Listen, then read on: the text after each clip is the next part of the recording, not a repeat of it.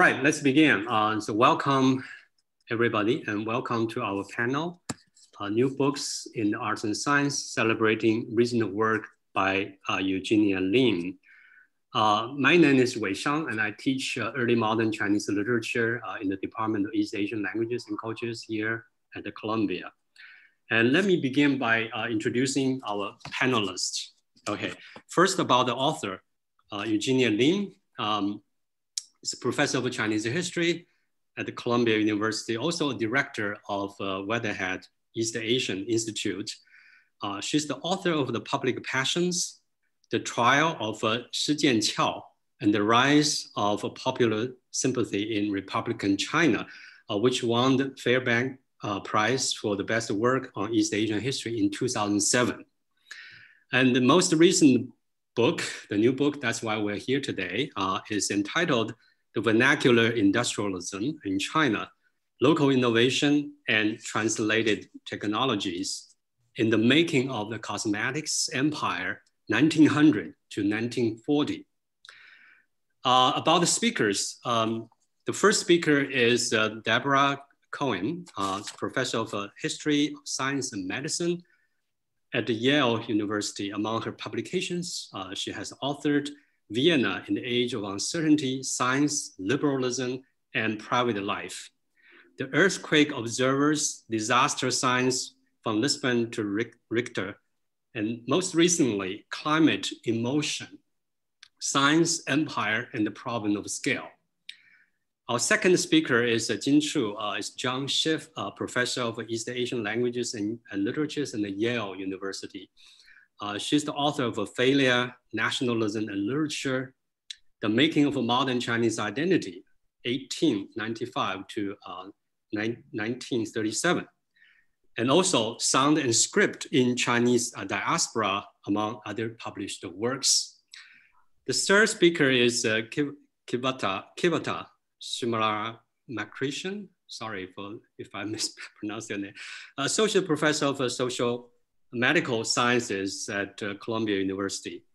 She's the author of As the World Ages, Rethinking Demographic Crisis in Old Potions, New Bottles, Recasting Indigenous Medicine in Colonial Punjab, 1850 to 1945, among other publications.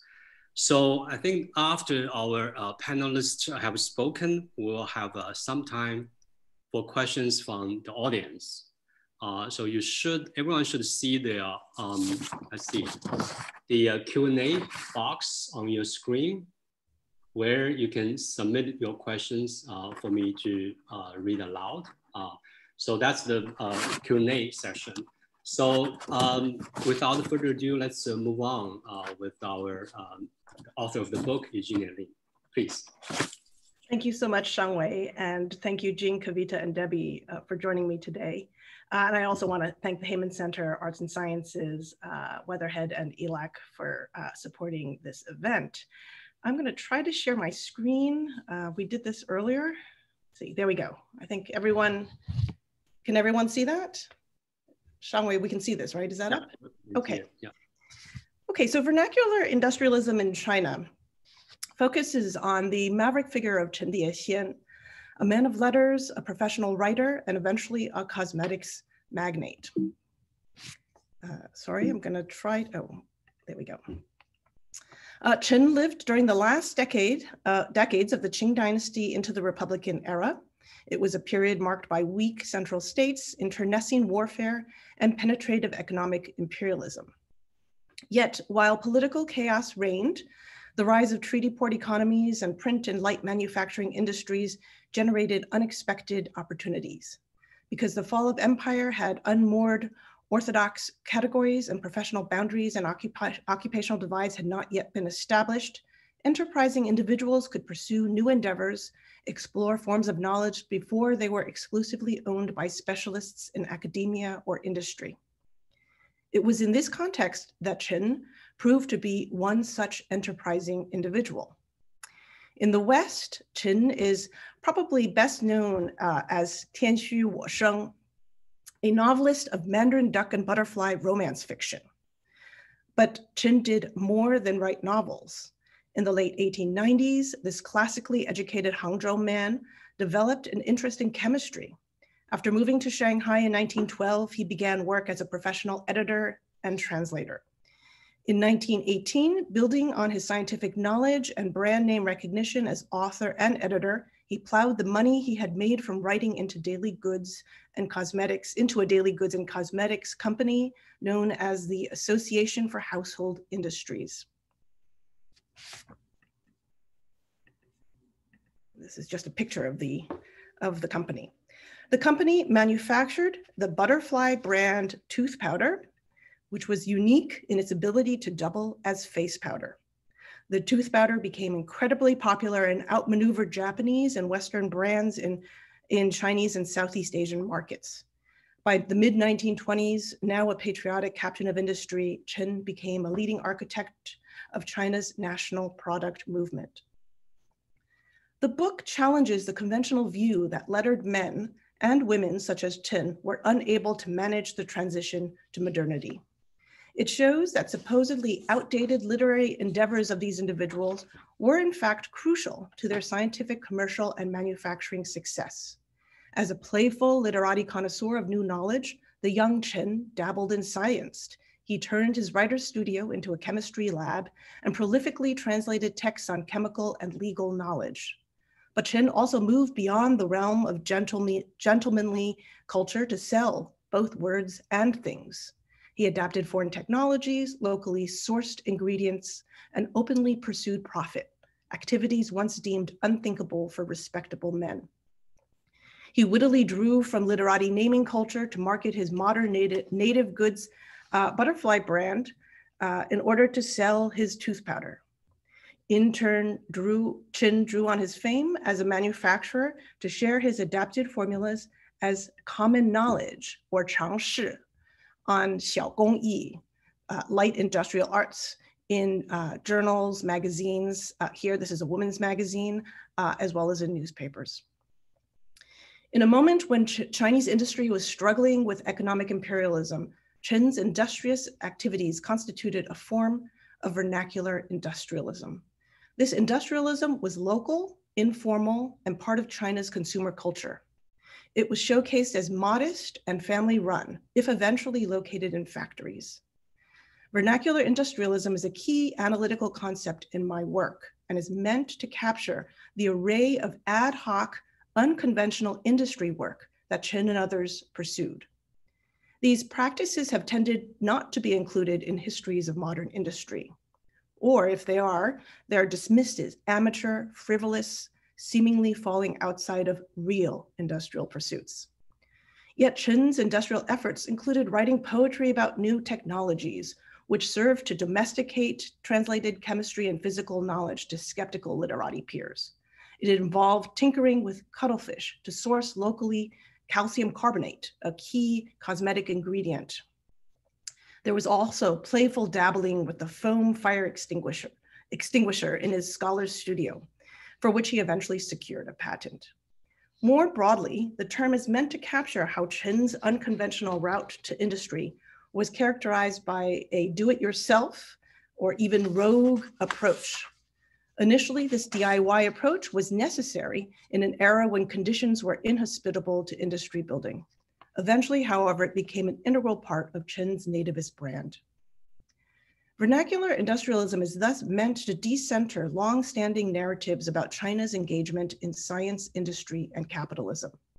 Chen and other classically trained individuals were hardly mired in the Confucian classics, unable to transition to modernity. They were in fact highly able to leverage the resources and skills acquired from the world of letters to embrace new knowledge and create new roles for themselves in what was increasingly a globally integrated industrial and commercial world of urban China. Vernacular industrialism also serves to interrogate the role of knowledge production in the making of industry. During a period when the production of things and words were increasingly defined by technologies of mass production, Chen's vernacular industrialism was marked by a close interrelationship between his knowledge work and material endeavors. Chen deployed his translation skills and clout as a professional editor to produce the knowledge necessary for manufacturing for an anonymous reading public. As a self-proclaimed nativist not able to read a single foreign language, Chen nonetheless tapped into global networks of knowledge by employing practices of so-called assembly line style team translation. To capture the important relationship between Chen's intellectual and industrial labor, I employ the word tinkering. Chen was a wordsmith. He tinkered with texts. He remade formulaic romance novels. He compiled, edited, and translated in a new media market. Chen's nimble improvisation with texts informed his material pursuits. He adapted translated recipes, he tinkered with the manufacturing formulas, and then he improved the product by domestically producing it at a cheaper rate. These efforts, sorry, I seem to have misplaced. If you just bear with me, I think my printer only came out with one page, one last page. So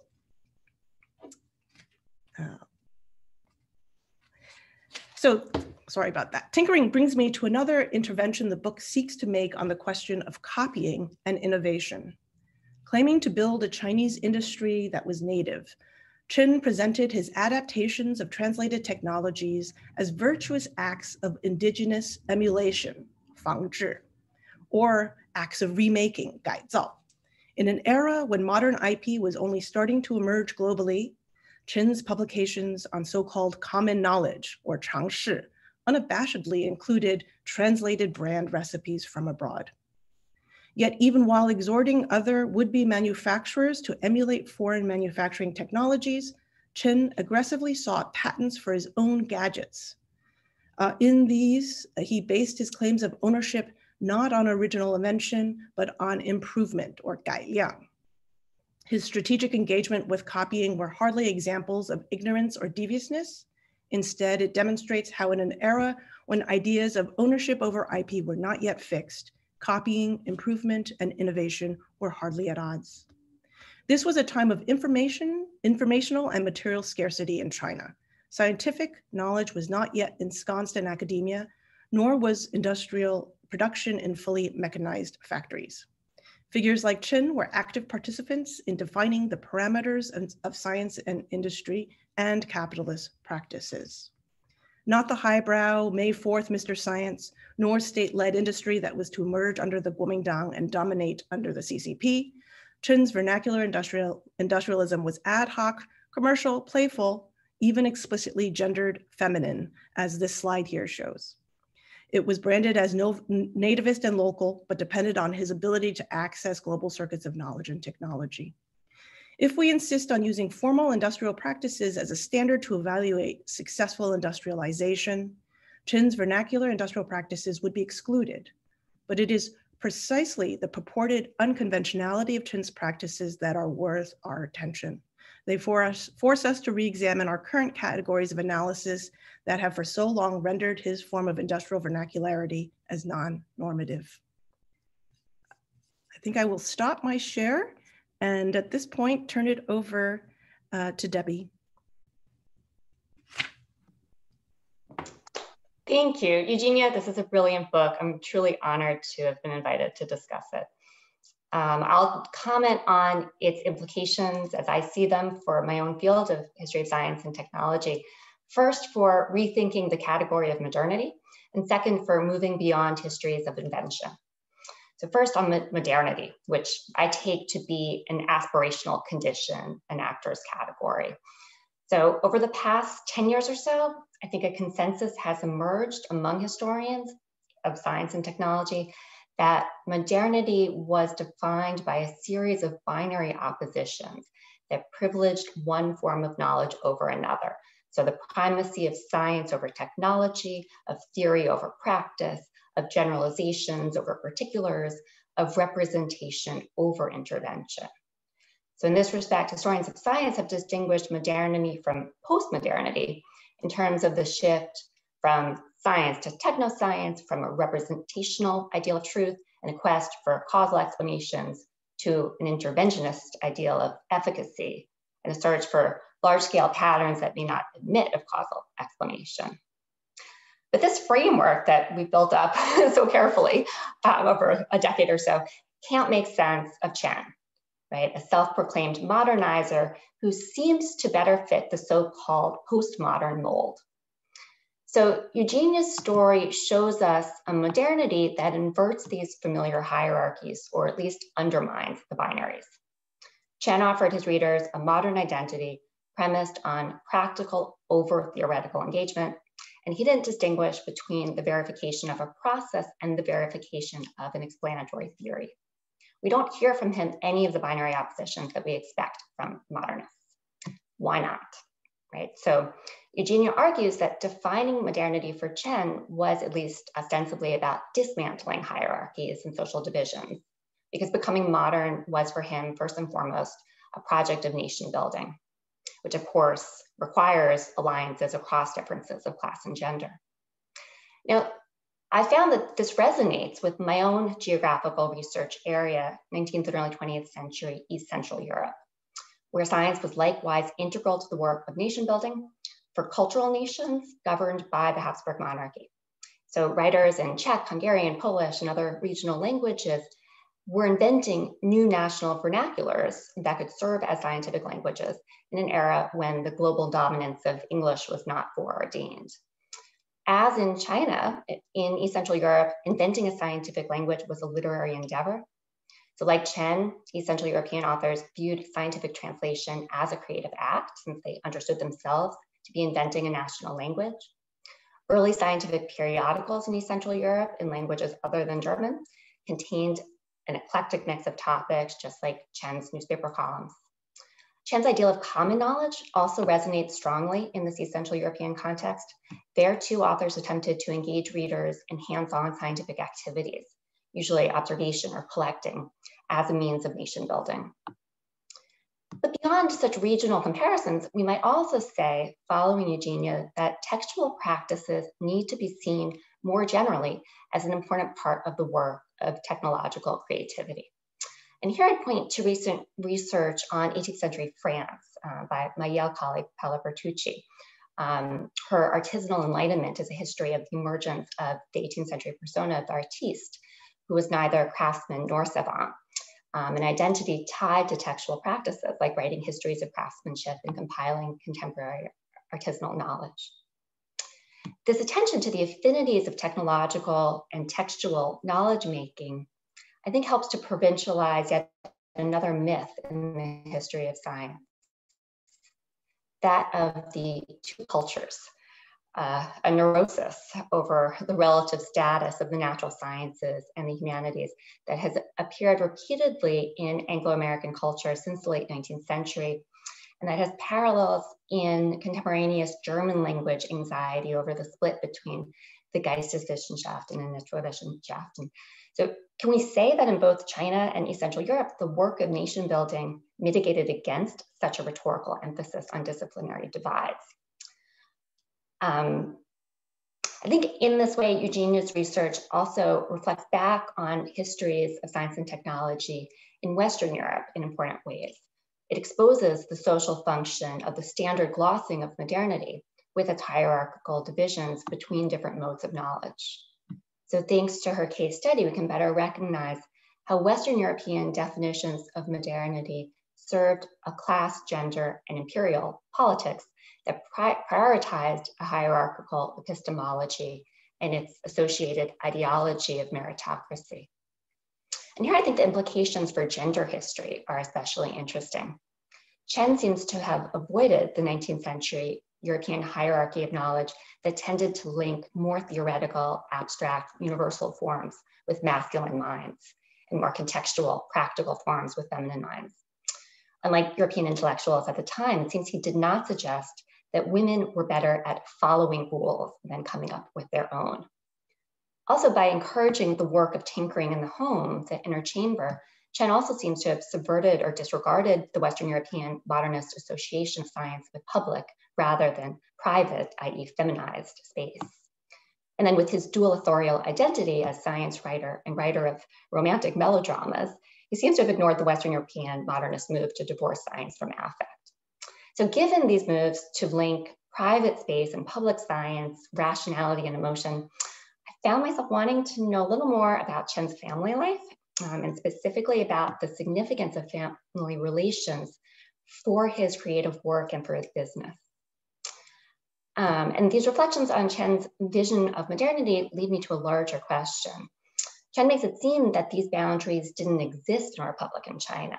And yet, I believe that other historians of science in Republican China have suggested otherwise. So for instance, emphasizing rhetoric on the opposition between science and literature, between science and metaphysics. So I'm wondering, was Chen exceptional in his boundary crossing, or has previous literature had a Eurocentric bias, right? Seeing oppositions only because it expected to find them based on a Western European model. So second, I think vernacular industrialism is an important contribution to history of science and technology in that it shifts the focus from histories of invention to histories of use, appropriation, adaptation. So in doing so, it subverts a central myth of Eurocentric histories of science and technology, indeed histories that have been used to legitimate colonialism, the myth of the genius inventor who bends the non-human world to his design. Chen saw through that myth. He perceptively associated the value placed on invention and novelty in the West with market consumption. It's interesting that it was during his lifetime that Marxist intellectuals in Eastern Europe, like Boris Hessen and Edgar Zilsel, likewise began to link the birth of modern science to the rise of capitalism. And in Zilsel's case, to denounce the myth of genius, a myth that he argued hid how much modern science owed to the ingenuity of the working classes. But Eugenia's research not only shifts the attention of historians of technology away from invention, it also pokes an important hole in some of the classic critiques of the myth of genius, critiques that simply point to the failures of engineers to achieve their goals.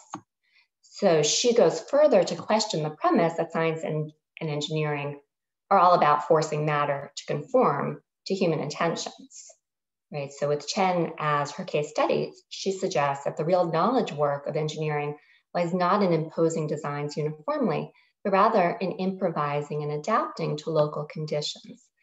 And in this respect, I hope that the book will be read by historians of science and technology working within the framework of envirotech, which emphasizes the agency of matter and non-human life. So scholars like Linda Nash and Paul Sutter argue that it's highly misleading to talk about technology transfer or diffusion when not only socioeconomic and cultural conditions, the material environment itself demands improvisation. So Nash emphasizes the agency of matter in the negotiation between engineers and their environments. And she writes, perhaps then it is not technology that travels, but travel that helps constitute what we understand as technology. Right? So if we think of technology in terms of solutions that work in multiple sites, then we overstate human agency at the expense of the agency of matter. So from an envirotech perspective, vernacular industrialism offers a fascinating example of an engineer who seems to have recognized the limits of his own agency vis-a-vis matter. But I wonder how Eugenia would feel about this reading about attributing agency to matter. To conclude, I just want to point out that no one else in the world could have written this wonderful book, which uniquely combines Eugenia's expertise in Chinese cultural history, her sensitive readings of literary sources and cultural artifacts, and her understanding of the methods and concerns of history of science and technology. So Eugenia, I hope you know how much I admire you for taking up a whole new discipline in order to write this book, a daring move that has paid off beautifully. And I hope that your example will be one that others will follow. And in that light, I would love to hear from you at some point, not necessarily here, about your experiences moving into history of science and technology, and think with you about how history of science and technology can become more open and welcoming to scholars coming from other backgrounds in the future.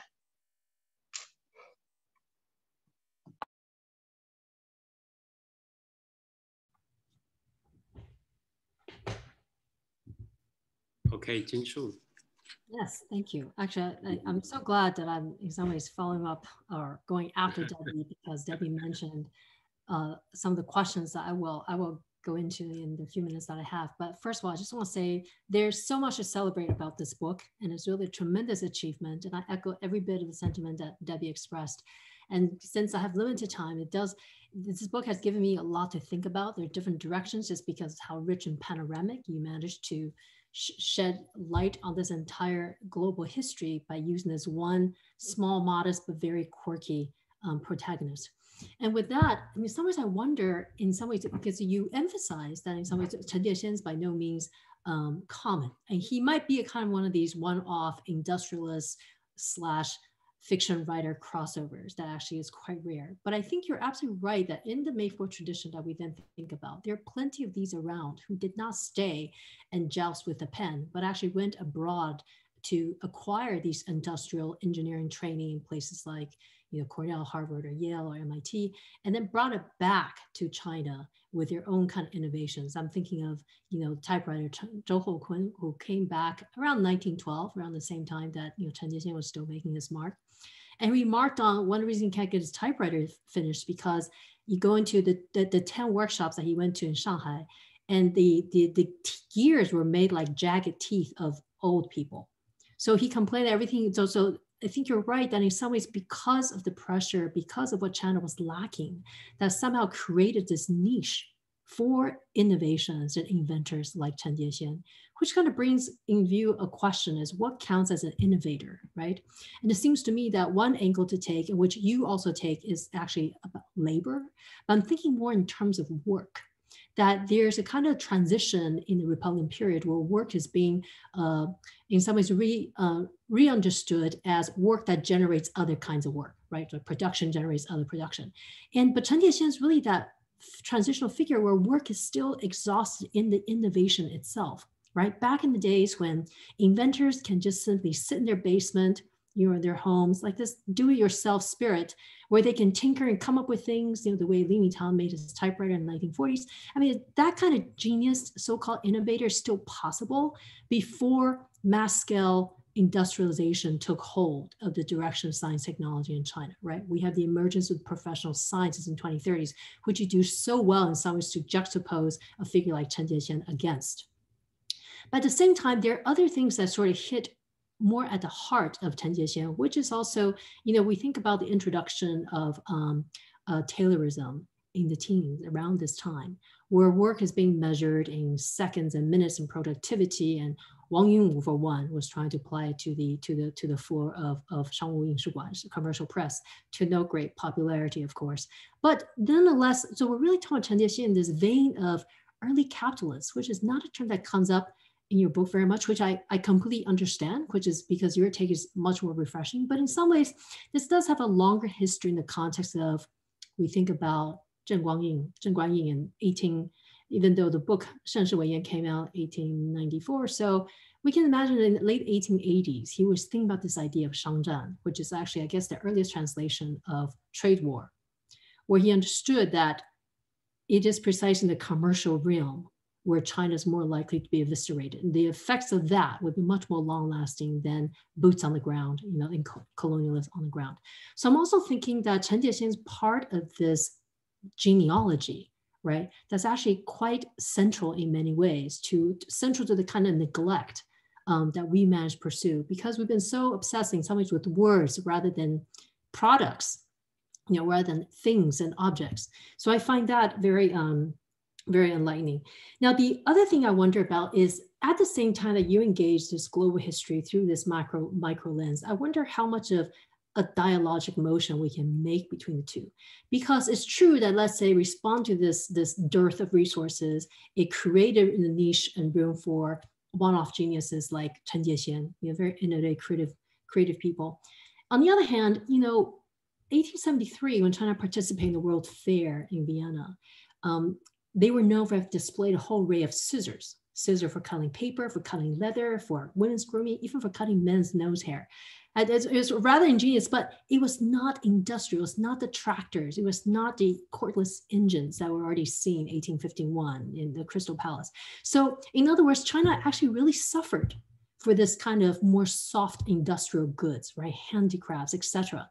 So I also, but you take a very different tone because you sort of think of this more like you want to give the people at Chen Diexian a lift, and you want to put them in the limelight. But at the same time, I wonder if it breaches this kind of national domestic barrier. So to what extent is the celebration of nativist goods kind of a trumped up self-reassurance, right? That in some ways this conversation, this celebratory euphoria doesn't really break through that national into the global. So I also wonder how we can connect that a bit more. And my last observation is thinking about at the end of the book, you draw parallels with the Great Leap Forward and what was happening. And I actually never thought of that before. And I thought it was rather ingenious to think of this do-it-yourself spirit actually had a pretty positive origin, right? If you think about a country that's so big where a lot of times you don't have resources, you kind of have to rely on your own strength and a kind of individual empiricism. But at the same time, a lot has changed between then and Great Leap Forward. For instance, industrialization, mass scale production has become the primary focus. You don't really have one-off geniuses anymore. There's no room for that. There's more like being a cognitive machine, specialization, and the idea of the furnace in modernity. That was more of a propagandistic rallying of people's support around the idea of Great Leap Forward. So I also in that sense, I kind of take this kind of nostalgic, almost mournful tone, that whether someone like Chen Diexian, that spirit could have survived through the ensuing decades. And I think you're right that in some ways we do see a connection between, let's say, the copy culture and the idea of shanzhai. And I think there is kind of a loose connection between two. But it also seems to me that, the copy culture of Chen Diexian really is kind of indebted to the landscape of Lei Qing. And those of you who know that I'm a huge fan of Lei Qing, so it's inevitably that I would want to give that treat it as a singularity. But it's true that, and this brings us back to his writerly life, that, Lei Qing translation is the exact parallel. And I thought it was really wonderful how he used that just as there were different ideas of authorship, there are different ideas of what translation was. In other words, a product could be kind of finessed, it could miss the vital parts, but still be called the same thing. So, you have different translators who would say this is an abridged translation, a loose translation, off the cuff translation. I mean, to the point that translation no longer has anything to do with the original, nor does it really profess to be. So for all those reasons, I think this book really weaves together so much and also leaves a lot of strands for us to think about. But I would be curious to see if you have time to address any of those.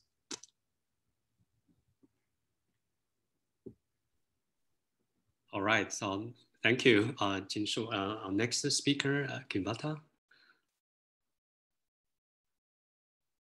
Oh, you have to, you still mute yourself. Yeah, right, okay. Can you hear me now? Yes. So thank you, Eugenia, for joining me on this absolutely celebratory occasion. I'm going to what I'll start with is, I want to make a few formal comments so that I don't miss out some of the main points I felt I got from the book. And then I'll progress to some of the questions I've had. So this is really a brilliant and insightful new book, which traces, and I was immediately riveted to the career of Chen.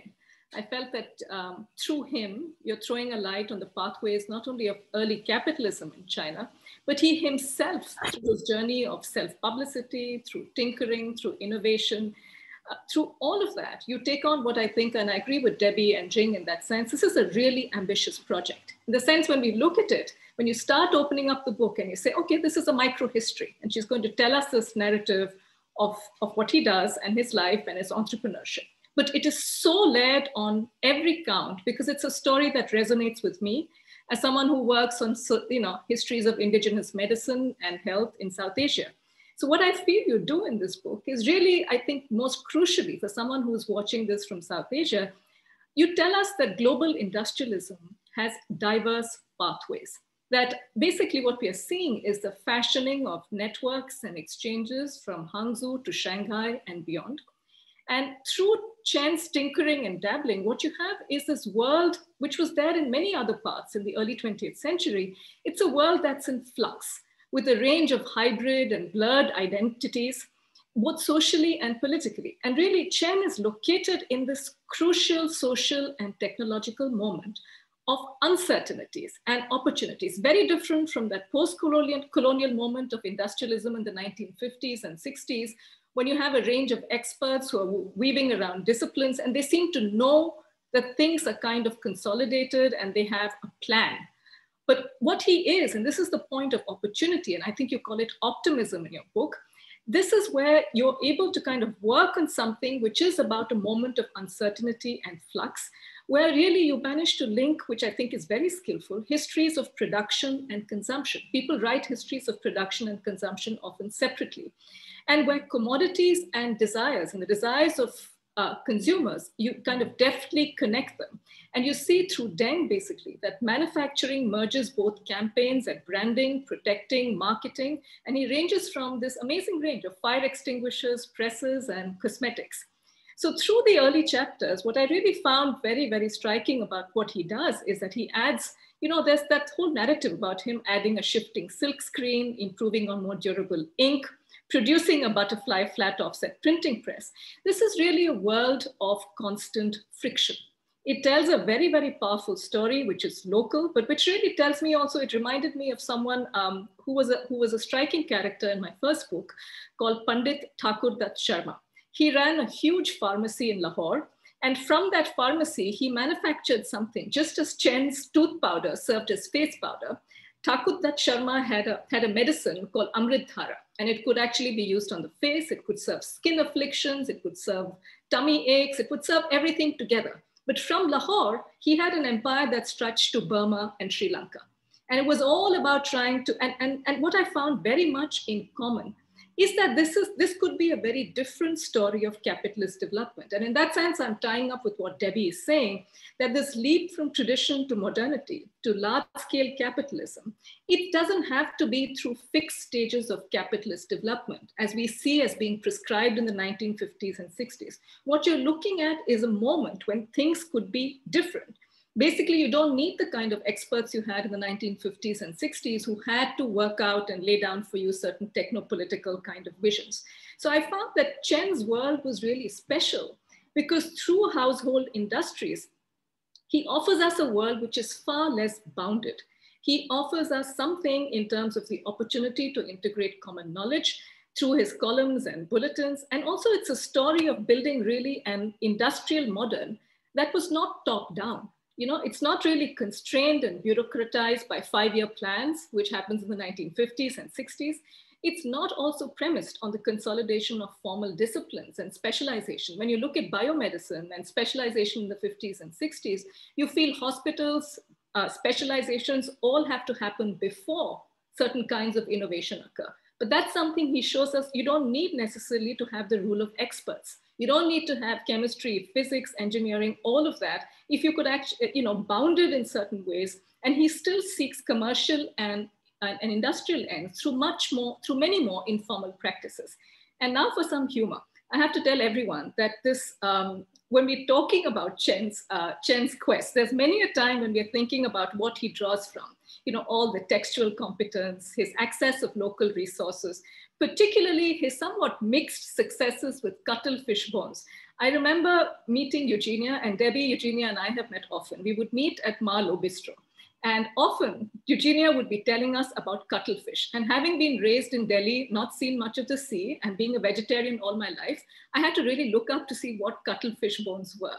But so when I read chapter 4, I could see that epiphany that you spoke about when he's standing there and he basically sees the sea and he sees these cuttlefish. And you weave it so nicely into this vision of smashed cuttlefish with what he wanted to do, basically try to make up for this erratic flow of raw materials, and he does other things very successfully, even if this is a kind of epiphany that he has. But he does this, he makes this leap to domestic adaptation of manufacturing, and he moves not only, from someone who, and it shows the potential of the local, because his household industries really grows and it gets relocated in the 1940s. So I want to come to a couple of the questions I want to pose to you. The first is really when we think, Chen writes about and invokes commercial and moral goals. He says that certain forms of commerce are virtuous and patriotic. He refers also in your book to saying that technology can be honorable. All these are attributes he wants to associate with, with butterfly products. So it really reminded me in some ways in India of Gandhi and others justifying their support of small and local industry, very much opposed to Nehru's industrialized vision, also as being virtuous, as being something which needed a certain kind of patriotism to be offered to village economies. So what I want to really ask you is, how did Chen justify wealth and virtue? How does he balance both, especially in the context of mass culture and profits? What was, and was the everyday nature of his manufacturing, is it really different in a sense from large formal industries? And how is this virtue and patriotism to be located vis-a-vis especially his artful deceptions in pursuit of profit, right? He is, like you said, often like Barnum in the sense that he has all these promotional schemes. So how does he justify this virtue in the face of all of that?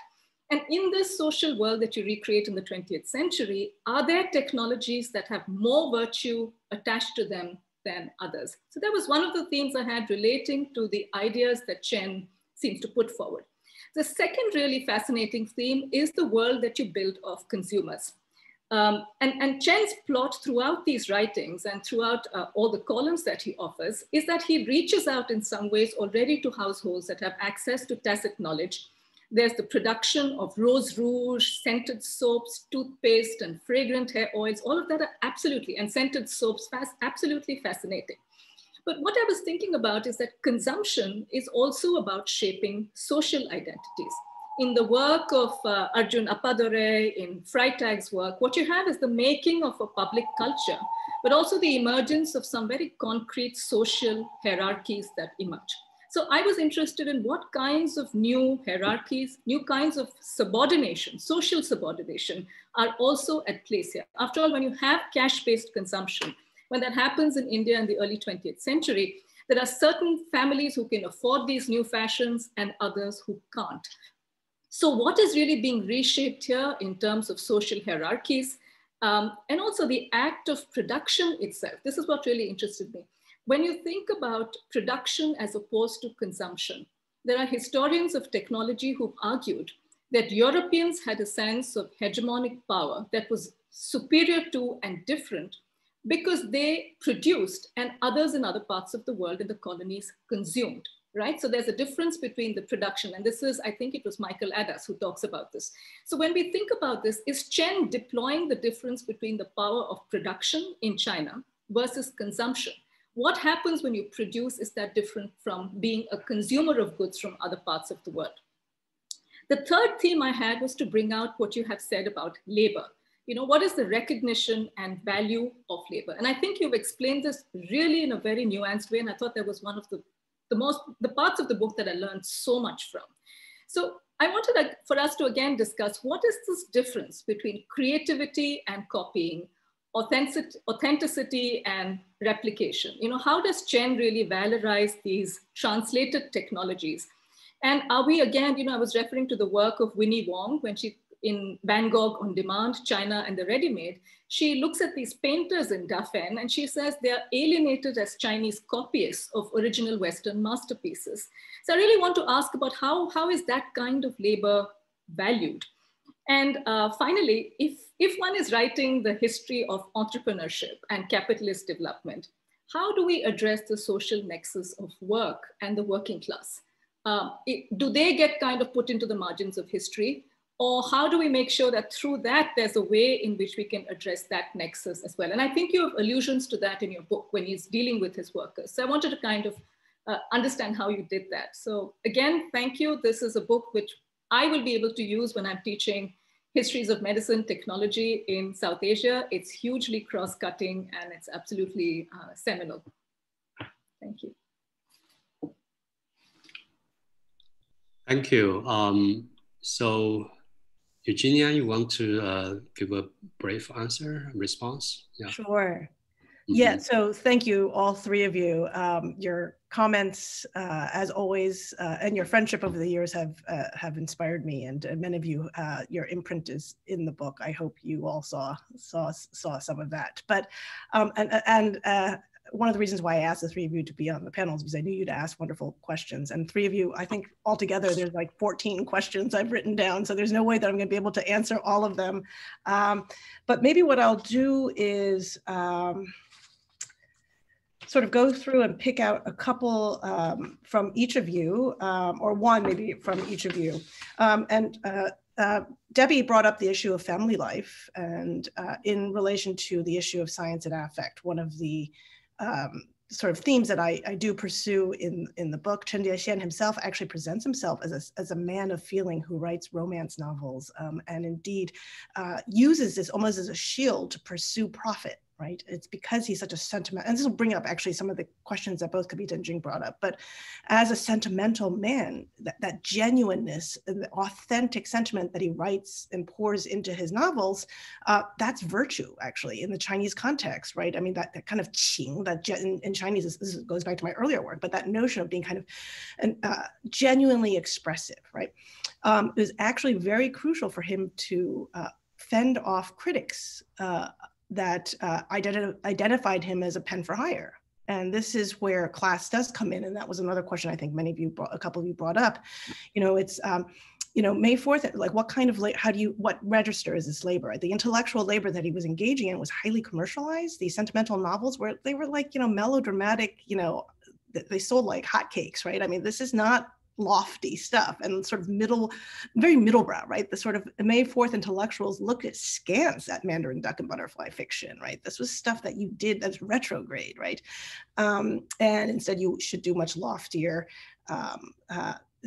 vernacular in terms of Baihua, May 4th vernacular, serious novel writing, right? Chen Diexian, both his novel writing and the way he presented his science was exceedingly commercial. It was, and because he was selling both his novels and his publications on science and selling the knowledge about science, would write in kind of a sort of classified, commercialized classical Chinese, and it was dripping in sentimentality.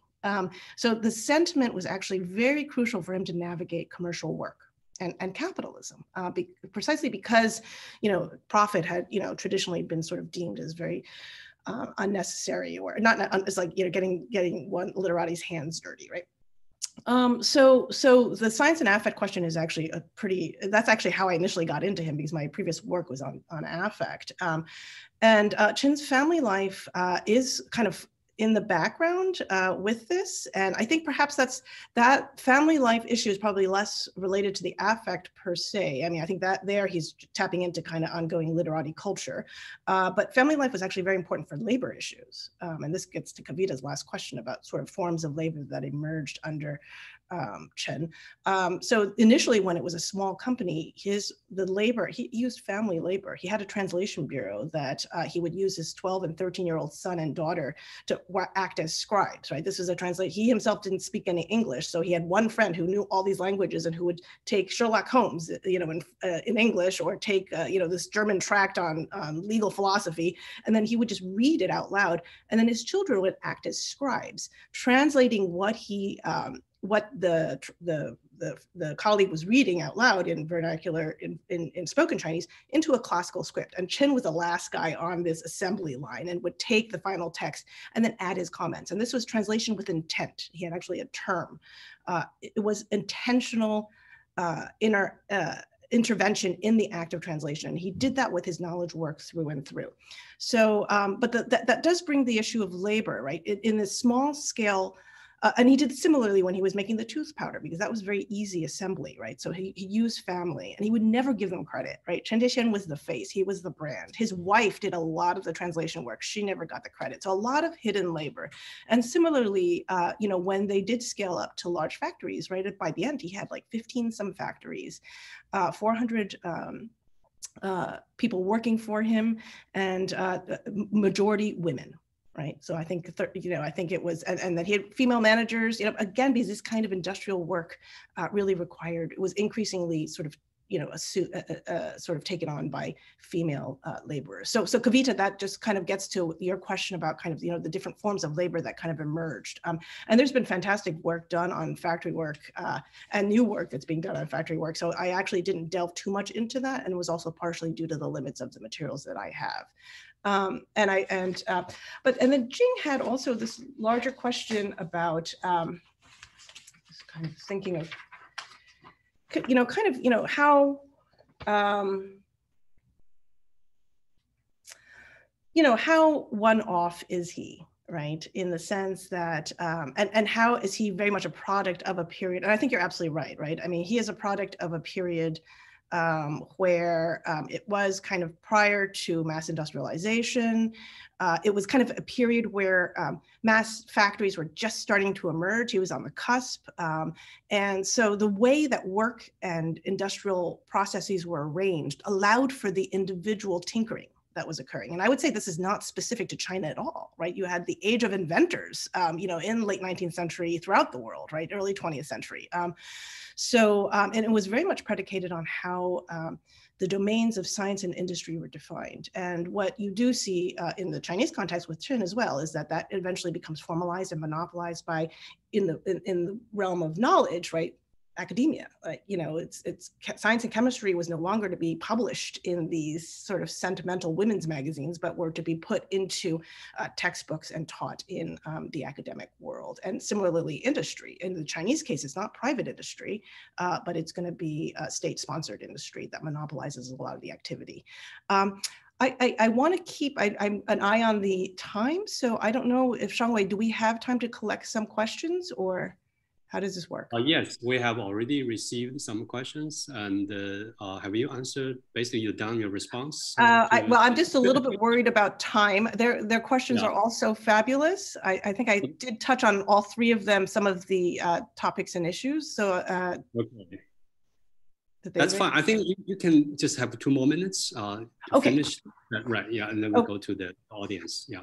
Okay, so, and the other thing that Jing brought up too is sort of this issue of shanzhai and copy culture, and which is something I explore a little bit in the conclusion of the book, right? And where I kind of sort of explore contemporary practices of knockoff manufacturing that take place in Shenzhen. And the point of my exploration, and I also look at the Great Leap Forward, and it was not so much to suggest a direct causality, which is what a lot of historians like to do, right? Oh, what happened in the early 20th century then led to the Great Leap Forward and then led to shanzhai. Rather, I wanted to do a couple things. I wanted to, with the shanzhai case, I actually wanted to, address how the historical case could allow us to rethink some of the debates around shanzhai, because shanzhai culture is bemoaned by sort of neoliberal commentators about China as typical of Chinese copycat activities and counterfeiting, right? But there's also kind of a romanticization of shanzhai by sort of new makers communities who celebrate this kind of garage and grassroots, do-it-yourself manufacturing, which the state, the Chinese communist state, actually post-socialist state, actually tries to appropriate as sort of mass manufacturing, mass making. It celebrates what's going on in Shenzhen. So my point was not to say that A caused B, but rather to kind of get out of this debate about sort of, is this a neoliberal crisis or is this a post-socialist romanticized ideal? Shanzhai, it just behooves us to kind of think about how, historically there are sort of circumstances where sort of scrappy and somewhat rogue processes allow for very innovative approaches in terms of making things and manufacturing things. And I also wanted to use the opportunity to kind of think about why, and this is actually leading to my third book, which is called Making the Chinese Copycat, which is to kind of look at both the early 20th century and the late, the early 21st century as moments where China is really making a splash in the global market. And behaves similarly because there's a sense that it has to catch up and it has to sort of be very scrappy in its ability to adapt technologies and to produce, and how that might actually generate considerable anxiety, and the conditions for that anxiety of Chinese producers being copycats is very, very different in the early 20th century versus the 21st century. So certainly that's not meant to sort of equate the two. But it was a kind of a way also for me just to kind of think as I move forward to my third book. So Shangwei, maybe I'll leave it at that. Okay, thank you, Eugenia. I think we have received a number of questions, and let me begin with this short one. Can everyone see this on your screen? No? Let me see. Oh, sorry, I couldn't see it. I double click it and it's gone. It's about the tooth powder.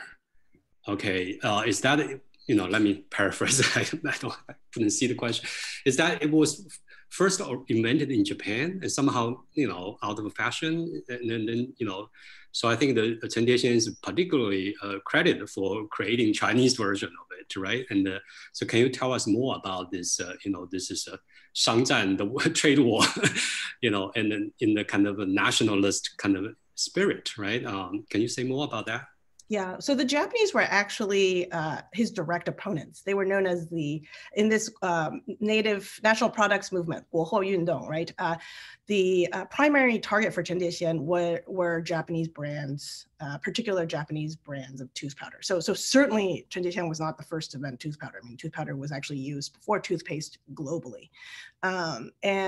So Japan was introducing enemy products, including tooth powder. So the primary target in the tooth powder war was Japan specifically.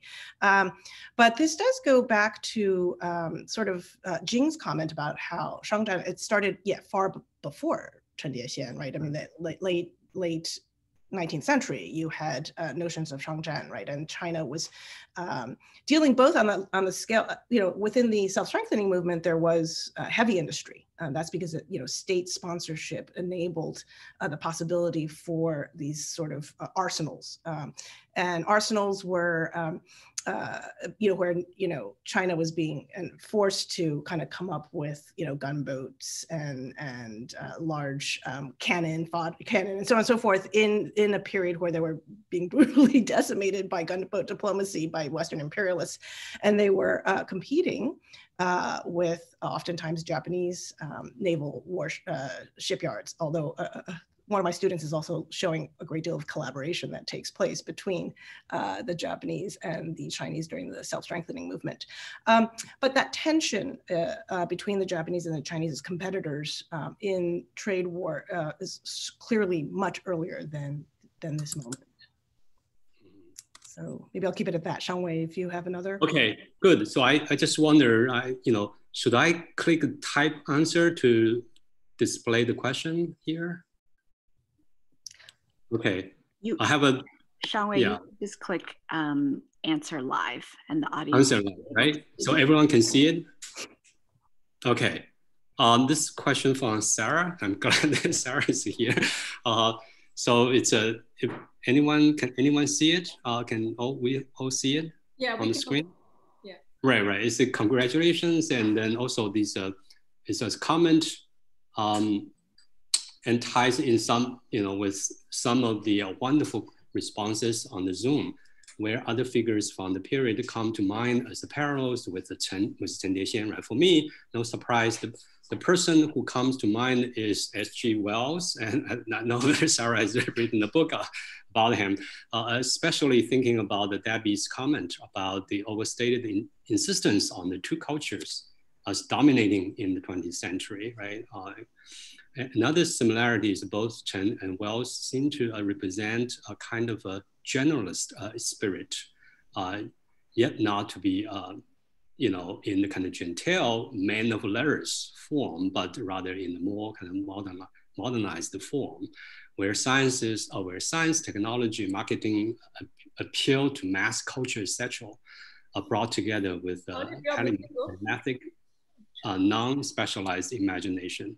Does this resonate for you? Yeah, Sarah, thank you for your comment. Absolutely. Actually, I remember I was having a conversation with Monica Miller over the summer when we were socially distancing on a picnic, and I think she's here. But in any case, she brought up H.G. Wells, and the two do resonate very, very much.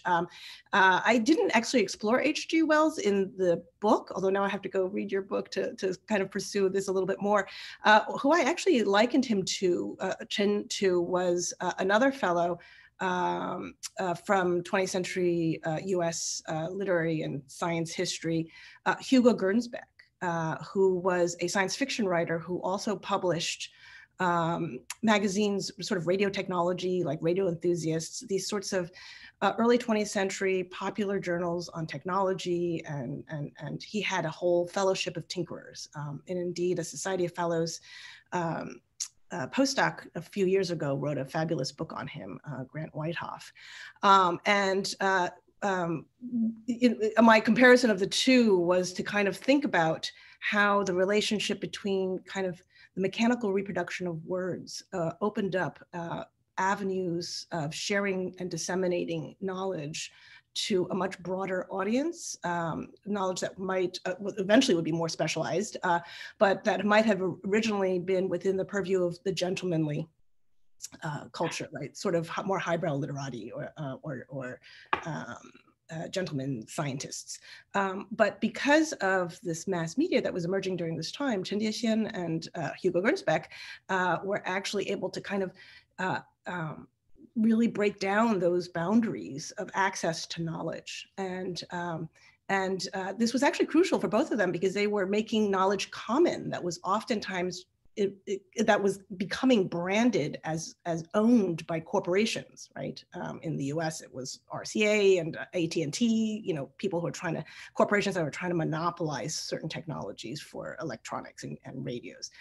And for Chen Diexian, it was foreign companies, transnational companies that wanted to keep secret. Burroughs Welcoming Company didn't want everyone ripping off their formula for Hazeline Snow, but Chen Diexian insisted that it was common knowledge and it was virtuous, as Kavita was bringing up, right? There was a moral element. It was tied to the nation state building practice. So thank you, Sarah, for your comment. Shangwei, you're muted, I think. Sorry. Yeah, here we have a question for Deborah, and also follow up the questions for Eugenia. I mean, this question is pretty long, and I think you can read it on screen. I don't want to read aloud again.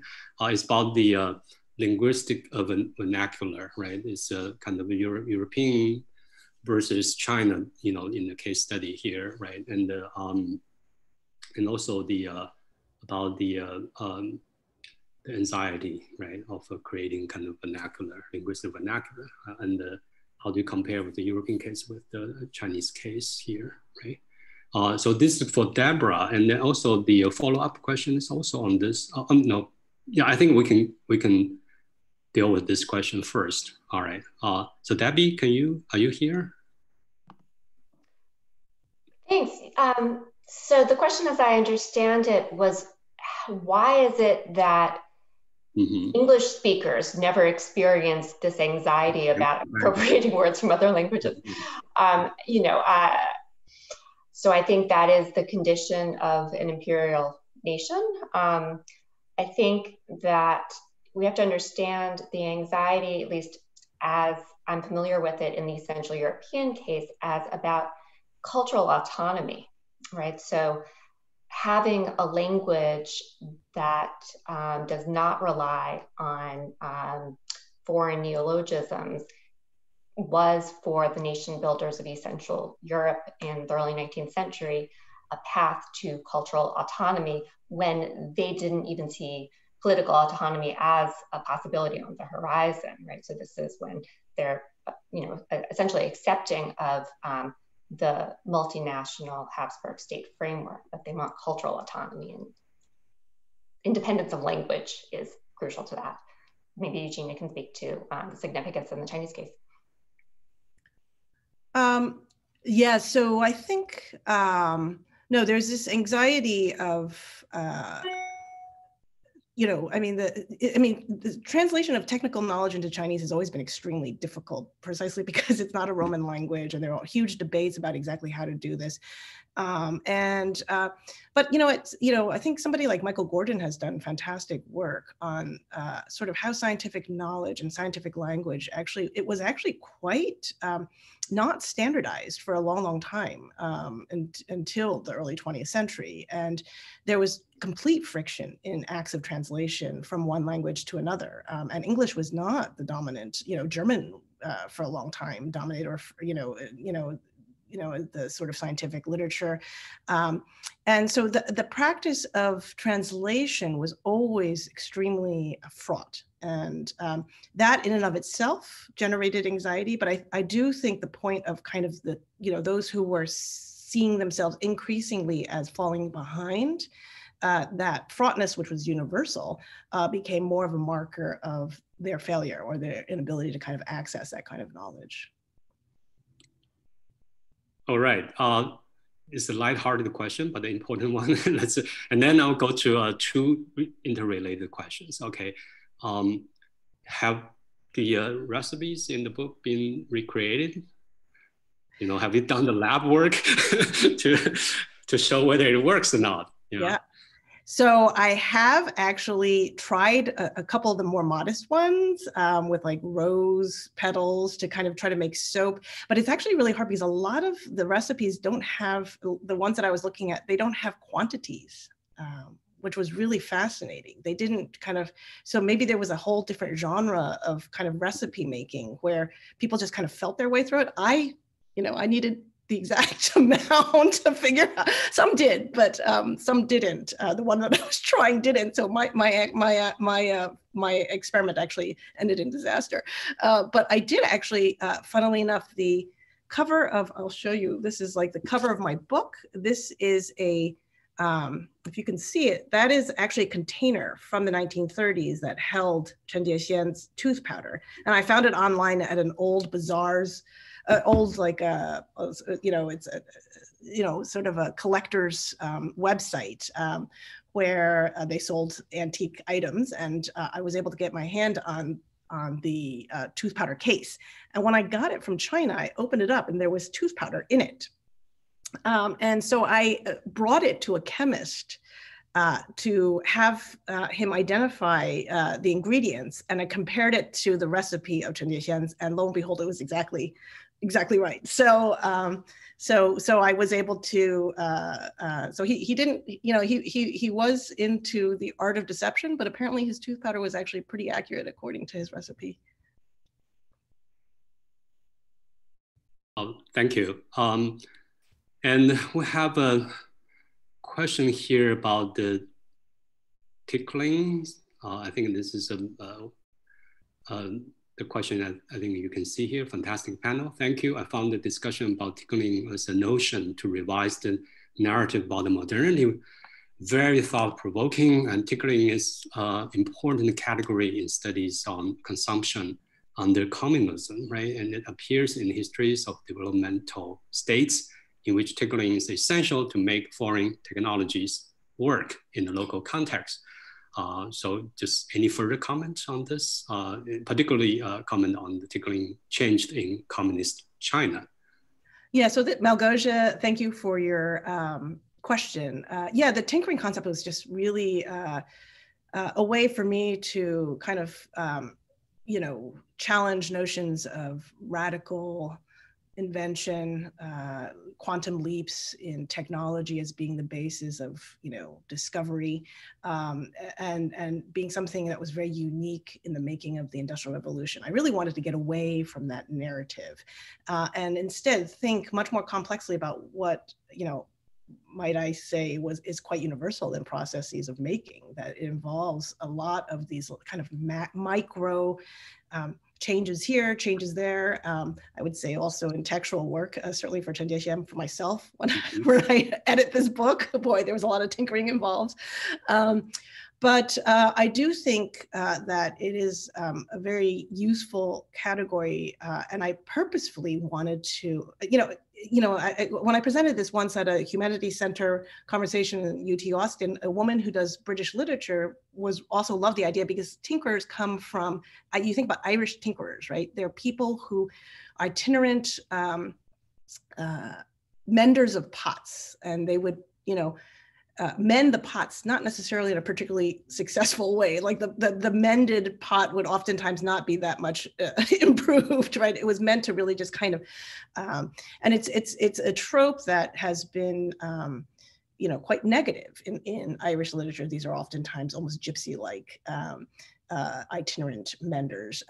And she thought that this was kind of a wonderful kind of reversal of this trope to put it in this context where you can not dismiss this idea of tinkering as something incomplete, not as effective as, you know, invention anew or invention ex nihilo. So I actually, precisely because it was sort of seen as desultory repair, not not invention, that I liked the concept.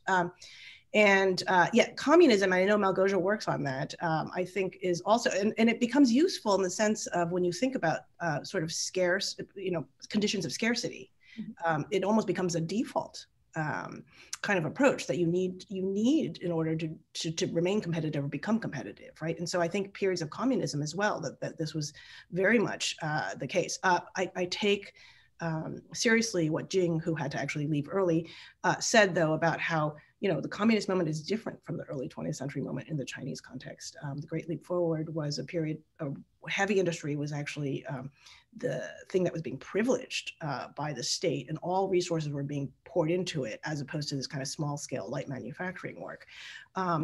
And indeed, it was a radical experimentation to get the masses involved in tinkering and in their production of making steel pots, right? So it was the politics of it were utterly different than what I see in my Chen Diexian case. And I think that's what's important, is really kind of thinking about the political economic context to understand these acts of tinkering. They could be quite different. I think the politics, Eugenia, also, I mean, in India in the 1950s and 60s, responding to Malgosia, there was the politics of socialism tied to the Soviet Union and Eastern Europe. But again, a certain kind of tinkering, because for the sake of nationalism, you didn't want products from the US and other places and Europe to flood your market. So you closed it and then decided to tinker by yourself. I grew up not drinking Coke, but something called Thumbs Up, whatever it was. So you had all these substitutes through a long part of your life, which were, you know, consumer substitutes, but it was based on small industries, tinkering in many ways without the state promoting it. But just because of taste, people wanted that. So in some ways, you know, so the Welcomesboro snow, what was it called? The Hazeline snow. Hazeline snow. In India, we would get Afghan snow, which was similar. But, you know, everyone was trying to gyp welcome burrows in some way and produce the same stuff, you know, and interesting. Great. Here we have a follow-up question, actually. I think it's, can you see this? Huang Ziyang. It's about the state, you know, the relationship between the state and the vernacular industrialists, especially on, you know, within the contemporary context. I just wonder what Eugenia have, you know, has to say about this. Okay, so I'm just trying to, Ziyang, I'm trying to read so the Shanzhai phenomenon has been decimated by the Chinese state-led stricter regulation on intellectual properties, while in your book, Chen also sought to help the nationalists. Right. Yeah, no, the role of the state's quite different, absolutely. And that's what I mean about sort of trying to understand these acts of rogue manufacturing and tinkering within their specific political economic contexts. The Chen Diexian's, the nationalist state, and this is back to Kavita's comment about how the Indian state within the colonial and early post-colonial era, right, these were kind of efforts of import substitution that were being celebrated as integral to, it's an anti-colonial, anti-imperialist act of production. And the state in early 20th century context of Chen was much weaker than the Shanzhai context of the 21st century. And the nationalist regime was, you know, coming out of, you know, period of internecine warfare among warlords and so on and so forth. And it was very weak. And industry was being actually built mostly from below with little state support. So Chen was very active in helping bolster state industry, and the state eventually kind of appropriated Chen's notion of 改良, improvement, as the basis of how to commend this import substitution producing kind of manufacturing that Chen was engaged in. All right, I think this is another question. Is also is most relevant to the this ongoing discussion. That is,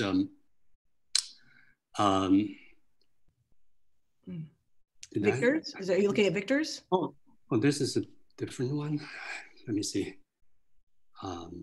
There's one from Ron, right? From Victor. Have you seen this? Or yeah, so Victor's question, right? I think, so he's talking about the Shanzhai maker movement, and it's important to be suspicious of the celebratory narrative around the maker movement. And then his point is very well taken. There are other forms of smaller scale local production, often left out of maker narratives, right? Not part of like Shenzhen, Shanzhai, right? And they, in this late industrial moment, are deemed to be more desirable, higher quality, more sustainable, and tapping into the idea of the artisanal. Certain things that were seen as signs of weakness in Chen's time, like having to locally source cuttlefish bones, becoming strengths in our present. How might we square such forms of production with Shanzhai as fellow heirs of early 20th century industrial vernacularism? So I think this is a really, complicates the 21st century much more than I did in my conclusion, which was for me just the initial foray into the contemporary moment, and was meant to be very, very suggestive, and perhaps the phenomenon of these local, smaller scale production that aren't part of the celebrated maker movement of Shenzhen is actually more similar to what you might find in the early 21st century. But I actually am going to leave that open, and I look forward to Victor's work, which will hopefully help me, I know he's working on this, help me and the field know more about that. Sorry, that's a little bit of a cop-out, but it is something that I think Victor knows much more than I do, and I do look forward to his fabulous work on it. Okay, so I think that I have one more question. All right, so I think we're okay, right? In terms of the time, it's a very short question here. Was there any interweaving of products among his literature? So yeah, so so he wrote a lot. So I did not read everything that he wrote. I actually only focused on one of his more famous novels, which is in English, it's translated as Money Demon. And in that, it's not so much products that he featured. I actually read that novel to explore how he and his peers and his readers dealt with the issue of profit. So the Money Demon is somewhat semi-autobiographical, and it's about a man struck or sort of befuddled by multiple love interests, but his real love of his life, he can't quite marry, and because he doesn't have enough money and she doesn't have enough money, and so their true love can't be pursued. And so so it's a novel about the anxiety of money that this generation was dealing with. So I do that read there, but I also look at some of his early poetry writings. They're known as bamboo branch poetry, 竹枝词. And in that, he explores, he writes this as an early, in his days in Hangzhou, where he's exploring different kinds of technologies that dot the Hangzhou landscape.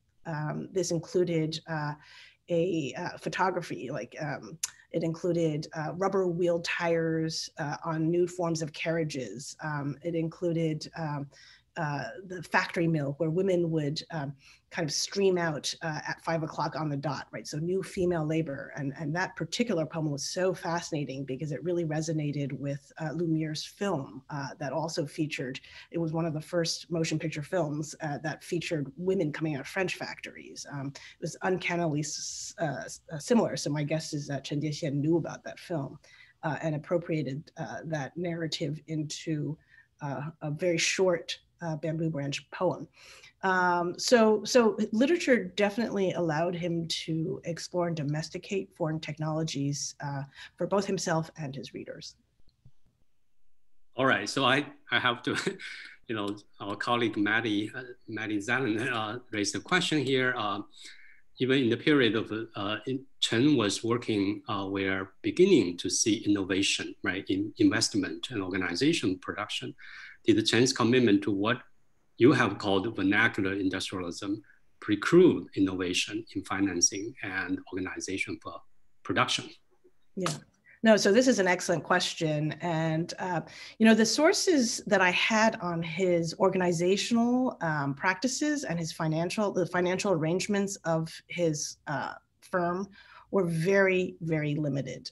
Basically, I just had a couple of lists describing kind of, yearly how much he would make. I had sort of sketches, reports made by other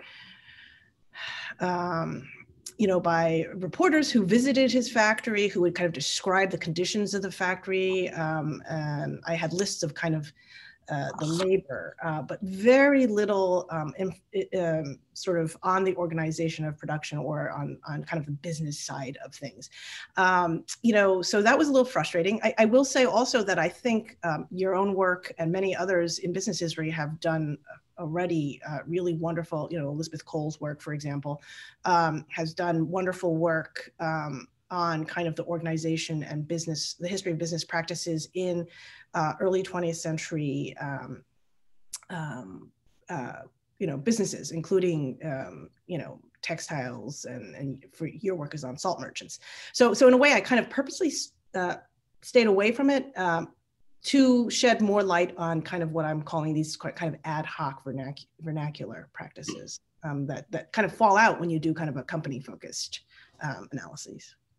Eugenia, were there, in a lot of non-Western capitalism, there are, to build on Maddie's question, often there are these networks, family and kinship networks that help you finance your loans, that help you to negotiate contracts. So what was that network around him? Apart from his family and children working with him, was that also kind of a network that was there? Because it was there in India in this early capitalism. No, that's a very normal social practice, absolutely. But I had no evidence of how he did it. The only kind of information I got, and this might also be partially this, I had to read a lot of his hagiographical literature and I had to kind of read between the lines. So a lot of it was focusing on kind of, he sacrificed all the proceeds that he made from his writing in order to found and establish in 1918, this Association for Domestic Industry, right? And that was it. It was very opaque. So the hints at, in terms of labor, I could also kind of read between the lines, and there was a whole kind of narrative in some of the materials about how mechanized was his factory, and he wanted to present. He did have some machines, but they were modest, and in fact, he was dedicated to supporting.